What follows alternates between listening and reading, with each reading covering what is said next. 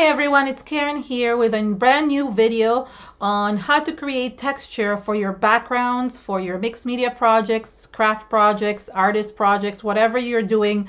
Just many different ideas that I thought of that I often use in my projects, but that I wanted to share with you in case you maybe haven't thought of some of those. So these are just great ideas. I didn't incorporate every single one into a project, but I do show you the idea of the material that I used. And some of them are very inexpensive household items all the way to expensive mediums that I use.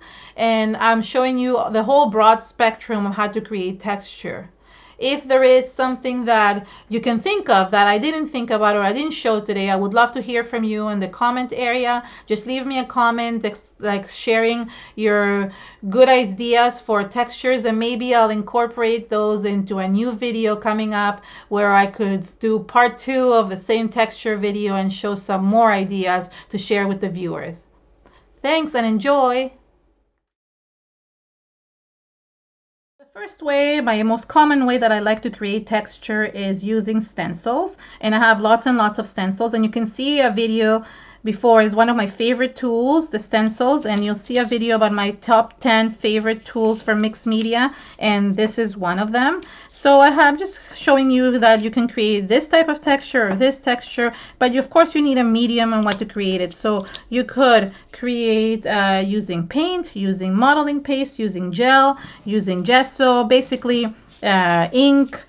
These are just amazing for everything, and all you have to do is just run them through.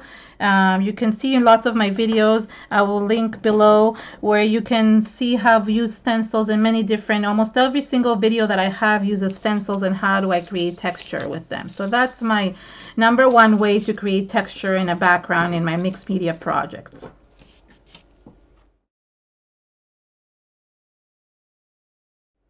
A great way of creating texture is with fabrics. So I often use things like cheesecloth to create the texture in the background, or this kind of raffia, kind of like burlap pieces, lace that can create really nice texture if you have some really nice old lace, doilies that have been woven. So I've kept my grandmother's and I've incorporated them into different elements of my artwork. So this is a great way of creating that texture in the background. So save up your things like that as well.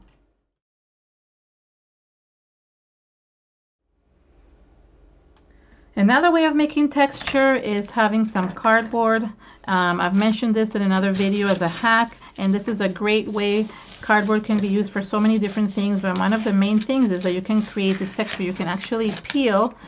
Somehow this one is not peeling well, but you can actually peel this really nice layer, and you can get this really cool texture, ribbed texture in the background.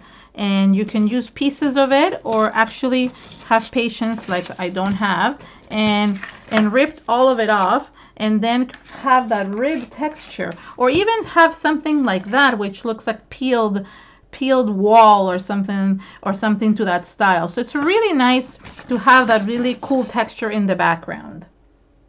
I also thought this was a really neat cardboard box that it was the inside of a cardboard box, and I saved it because I thought it was amazing to create some texture. I still haven't used it for anything, but I thought this is, wow, how cool is this? And I really loved, and I saved it. Maybe I'll use it for a future project.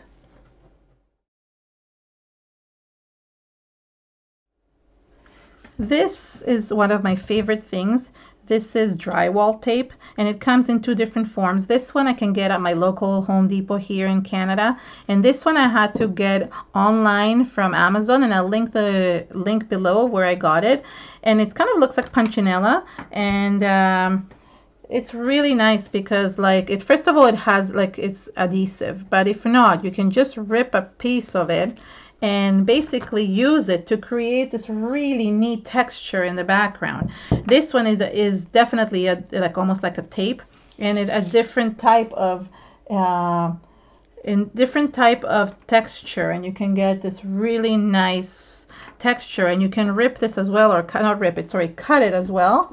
So you could cut this and create this really nice texture effects because it's so easy to cut, and you create this really nice grid effect on your background. So this is another nice thing to use, and I really love using this to create texture in my backgrounds.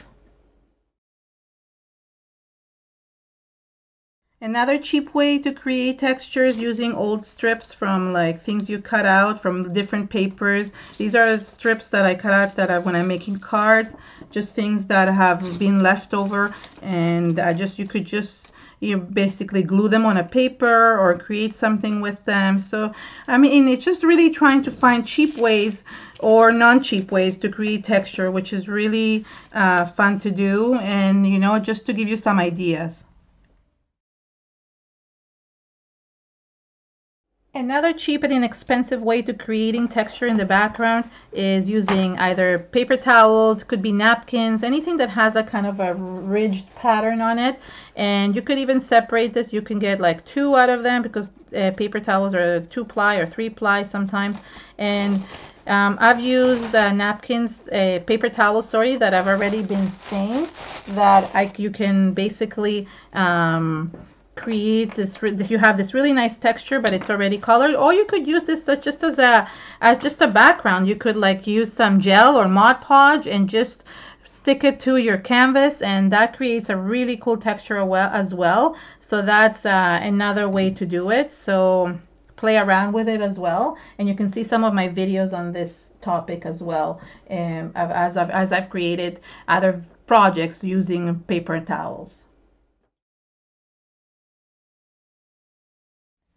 Another great way to make texture is using tissue paper, and this is really great because it's really thin and you can wet it or you can use it, and when it crinkles like this, you can make really cool texture backgrounds using gel. So you could like stick it on a background and all the veins kind of come out and create that really neat texture that is perfect for a background. Or you can build things with this, which I've done in the past with using gel. So that's a really great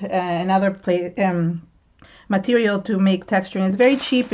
I mean, you can buy it at the dollar store, but you can also like get it, in gift bags when you get gifts from your kids or for you or anything like that. So it's a really great cheap way to making texture. Along with tissue paper, that actually comes in many different like designs as well that you can buy, or you can get the cheap one from the dollar store like this. This one is not from the dollar. This is a really nice script one that I use sometimes on my projects. Besides that, you could use things like tissue paper, like like for what you use to blow your nose or clean things, which is really great to create that kind of texture. Or toilet paper has nice designs, but also really good to create texture or to build things with. So those are things that I also like using in my projects. Of course, one of the most common ways to create texture is with stamps, and I love using this method. I use this a lot with different inks, and lately I've been stamping also inside modeling paste and gel to create this really nice thick texture. So I will link those videos here below as well, so you can see how I actually push the stamps into texture and create into modeling paste or gel and created this really neat texture in the actual paste. But even just stamping with regular ink, that's a great way of creating texture, and you can see a lot of my videos here. You'll see how I've used the different stamps, and I show how I use them, which I usually hold my stamps this way so I could stamp well on them, and you create this really nice effect. So for example, and I'll show an example here. So this is one of my favorite stamps, and what I do is I hold it like this, because if I want to get a distressed texture, all I do is hold it up, and then I'll get that really nice honeycomb effect. And this is really neat to do because you get this really cool effect that is not straight. Same with this one, for example, right? So you can get a really neat effect, or even the script stamp, which is one of my favorites as well. And you can you know, make this. And I've used this one a lot lately because I've created these really nice distressed old looking papers. So this stamp was perfect for that. So just go through my videos and you'll see where I've used this stamp as well. So that's another great way of adding texture to your backgrounds. One of the most amazing ways to create texture is with little stones or glitter or microbeads, mica flakes. So these are all things that obviously you have to purchase. So, but some of these things, for example, these ones I've gotten from the dollar store, and you can make really nice texture with these. So that's really cool. I've used these for many different things, and you can create this really nice 3D texture. These other ones, I mean, glitter. I mean, this is the Prima marketing glitter, but you can buy glitter, this type of glitter, or even the thinner one in, again, the dollar store or anywhere cheap. This is the same with beads. This is something that you could, you know, create this really nice texture. Yeah, I would suggest mixing this with gel or with gesso or with paint or with anything you want. Basically, all you do is you mix it together. This is the micro beads. They're very thin and they're very, like, you know, very micro, mini, and they're really good for creating this really cool texture. And then we have, oh, I haven't even opened this one. Then we have the mica flakes, which are like pieces of mica. This is the silver color, and I'm just opening this so you can see. And they're just, again, give this really cool texture. They're very, very fine, and they give a really nice texture as well. One of my favorite products, though, from this past year were the art stones, and these are actually very, very light. People are always surprised how light they are, and they are great for creating that really nice texture. Mixing these, I mix these a lot with gel and create this really beautiful texture.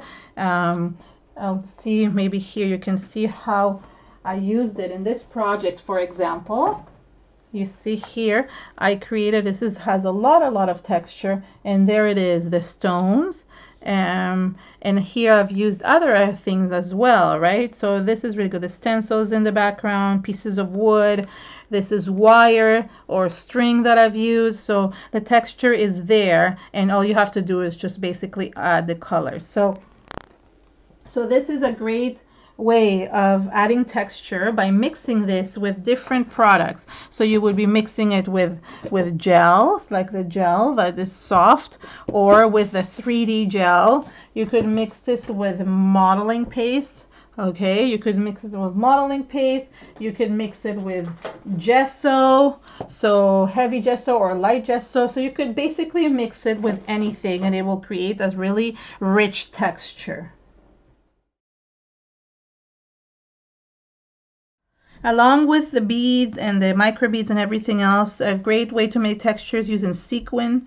I've used this a lot also in my different projects. I love using these. They're really fun. You can keep them in this color, or you can cover them completely. And this is really cheap. You can get it anywhere. This is from Dress My Craft, but any sequin would work. It's really fun to create texture with it. Another way of creating texture is using basically bubble wrap paper, and there's different sizes of it. So you could use this really thick one, or you could use the thinner one, and I'll just demonstrate how to do that with the smaller one. There's two different ways you could do. You could create texture just by stamping with it, and let me just show you what I mean. So you could just paint on it and then stamp with it. So that's a good way of creating texture, but you could also incorporate it into your artwork and create this really nice bubbly texture. And I'll show you one of the projects that I made on how I incorporated this into my artwork.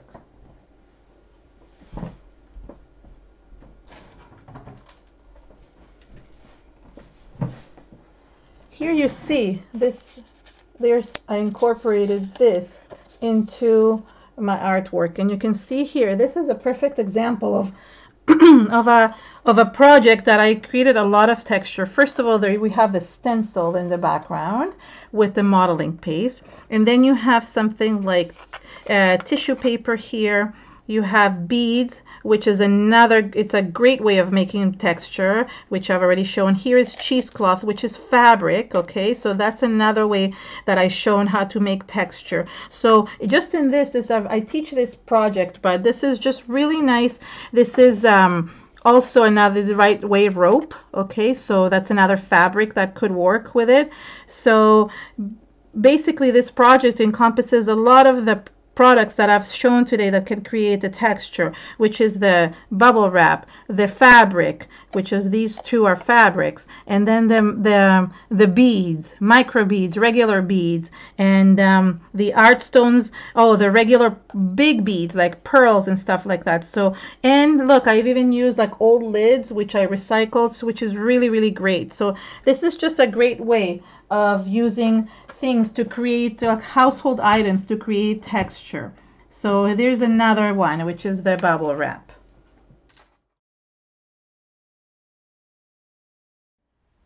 Another way to create texture is using a glue gun, and that's a really fun way to create texture on a background like I did here. I created this actual butterfly with a glue gun just by going around a stencil in the background. So I did this on an acetate piece, and you can watch this video of my live show that I created this with, and I created this texture with the gel, but this texture with actual with a glue gun. So there's another idea that I thought of that would be excellent for texture.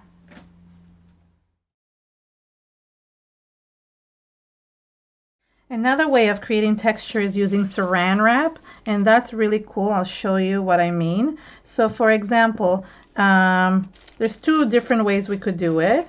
So for example, I could put paint on my background and then take saran wrap and kind of create these really neat patterns into it. So sorry, you can't really see that because it's too small of an area. But if I put a little bit more paint, this one is stuck. Hold on. So if I put a little bit more paint, which is not happening. Hold on. Okay. So now I have more of a thicker paint. Okay. I can create really cool, neat patterns with my saran wrap. And at the same time, if you put the paint on the saran wrap and go and you press with it, you can create that really nice texture as well. So you could just move it around and create this really nice texture.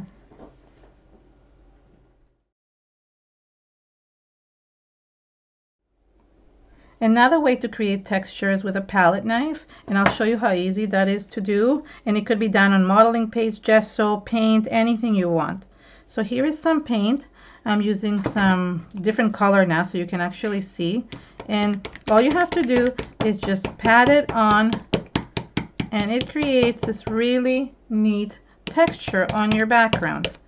So it's really, really, really simple.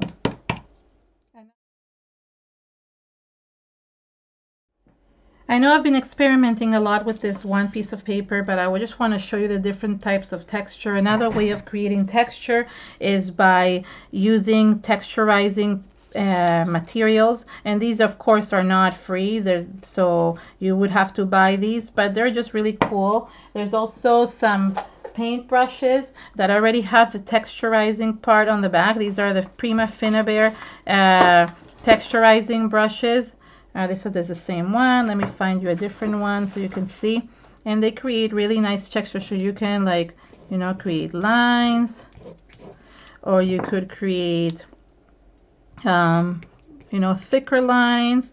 And with this one, it's the same thing. So for example, you can create these really neat textures in the background. So these are really neat. This is by Lowell and Cornell, This is Faber-Castell. This is a Prima Marketing Finnabair ones that come with it. It's a dual brush. It comes with that and the texturizing at the top. So these are great, and I'll link those below as well. If you want, if you're looking to how to do texture, this is a great way of doing it. So there's just so many nice, cool products with it. And this is one of them. Well, these are all different things that can create texture as well. Things like thread or wire, okay, metal wire or this type of wire, and you could just, you know, because you saw before when I showed it that you can actually create this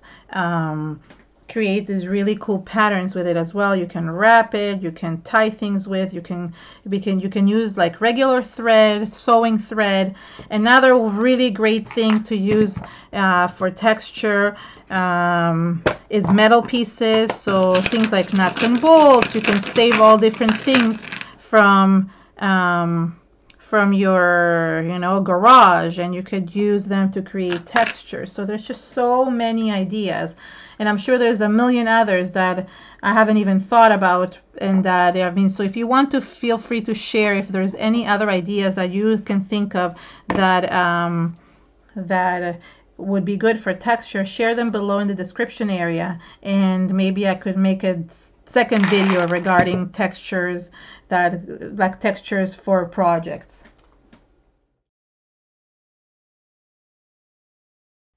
If you dabbled a little bit in crafting or scrapbooking, you will have a lot of these things lying around, things like brads and eyelets and different buttons or little beads or things that just you've collected over the years that you never use. And those are really fun to incorporate for texture in different things. Metals in general I talked about before, or even washers. Really great for that. So you can go into your garage and pick up a bunch of things. So these are really fun also to incorporate as texture in your projects.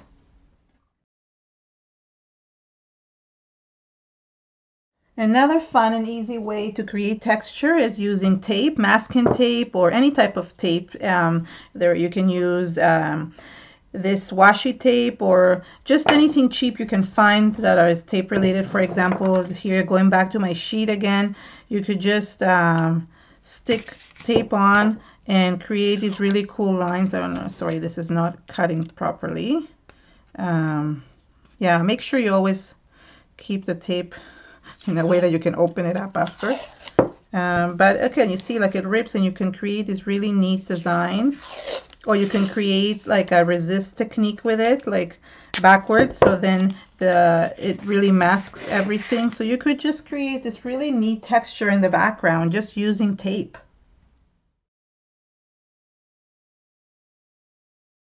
Another fun way to create texture is with molds, and this is just one type of mold. There's so many different kinds, and you can just use in different mediums inside the molds to create these really nice textured embellishments that you could apply to any of your projects, whether it's cards or layouts or even like, you know, canvases, or just decorate things, and it makes things, oh, they're very fragile, but you can make things really nice with them, and just a great way to create texture as well. Another fun way to create texture is with wax. This is small wax pellets, but any type of wax would work, and you could just melt these on different things to create really cool effects and resist techniques that I've used before. You can check my YouTube channel for those as well. So these are really another fun way to create texture, and it creates a really nice smooth texture, but also creates little grooves, and you can just spread it around in your artwork.